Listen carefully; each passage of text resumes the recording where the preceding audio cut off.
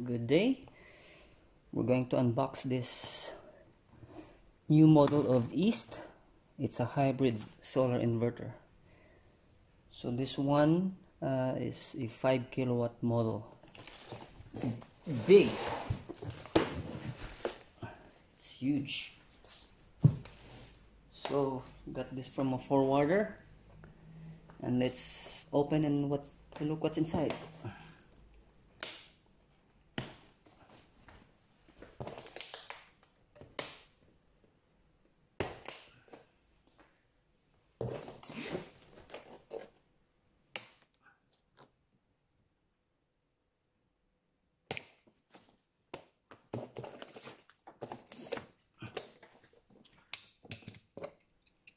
It's a huge inverter. Okay.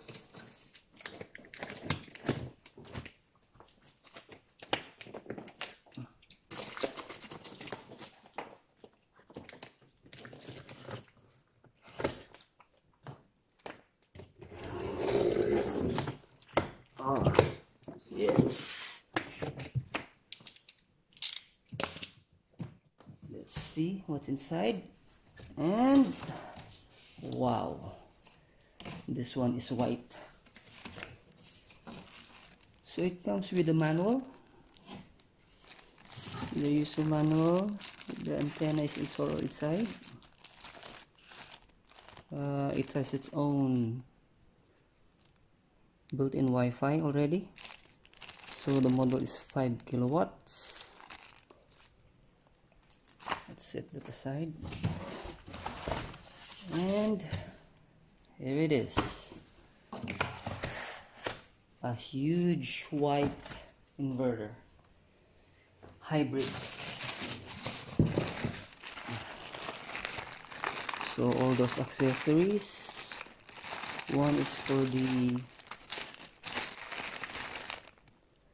USB connectivity.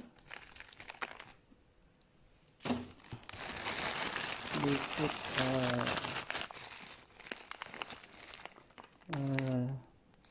this one is the CT sensor for the limiter,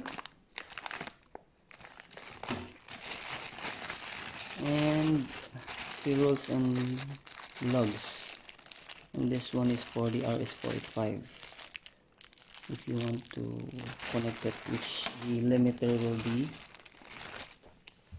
connected. So let's get a closer look. And by the way, this is huge.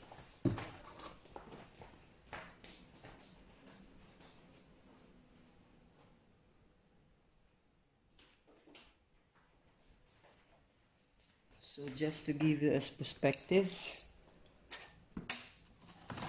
this one is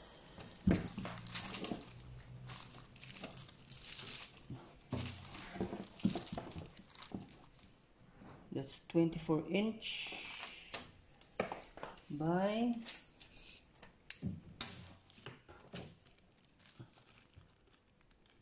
20. Yes, that is 6-inch. It's pretty huge. Oh my! How do we open this? Okay, let us check its components.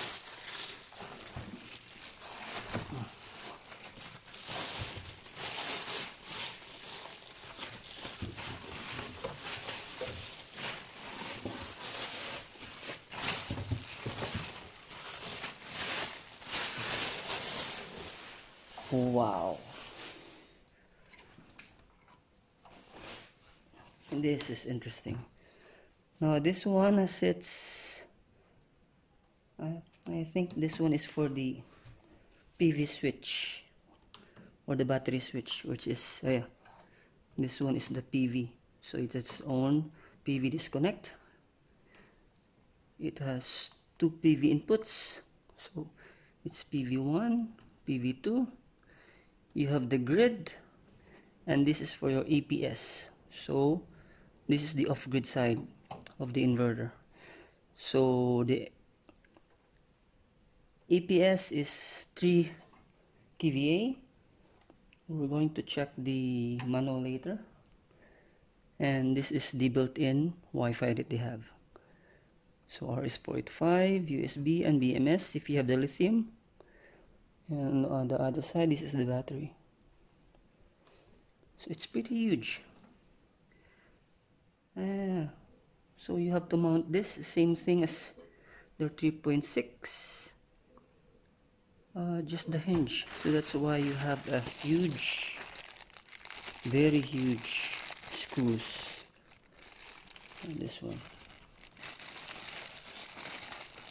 for you to be able to mount this properly.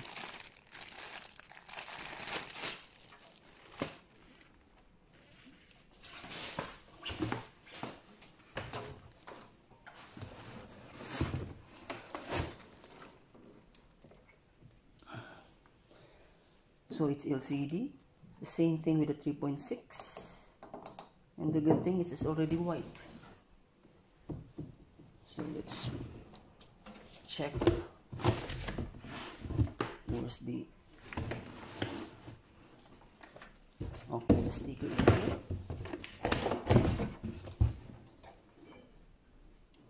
So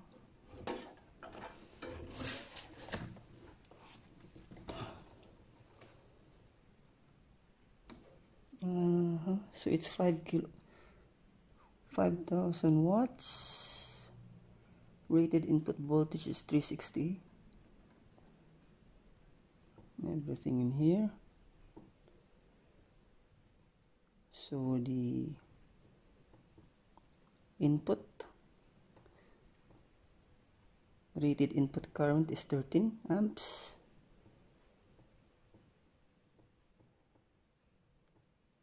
Rated output current is 21.7. And for the battery, you have a 48 VDC, so it is capable of lithium and lead acid also. Maximum charge current is 50. Discharge is 62. Oh, it's huge. So the next time I'm going to power this up and let's check its performance. So bye for now, and let's see what this thing in store for us for a couple of days.